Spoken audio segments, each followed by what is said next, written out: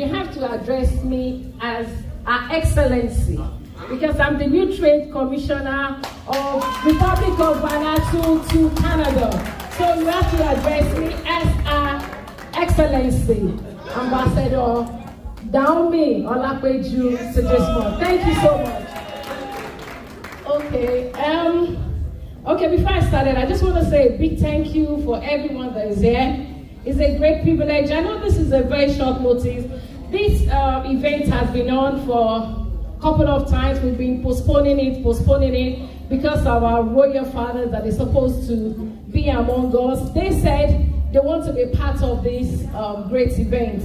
And we try to accommodate them, honor them, and for them to be part of this great event. But because of the situation in our dear country, Nigeria, we have to, proceed and honor and celebrate our dear awardees. I'm so blessed to have you all. Thank you so much. And I want to say, you are all very dear to my heart.